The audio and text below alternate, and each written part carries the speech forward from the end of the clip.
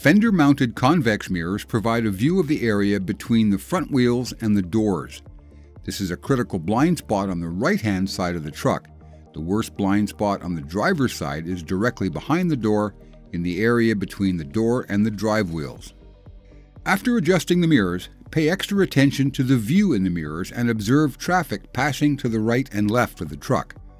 Notice where in the field of view a car disappears from view in the main mirror and appears in the convex mirror.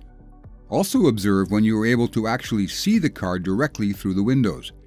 Learn these locations for future reference so that you'll be able to instantly recognize what you see in the mirrors.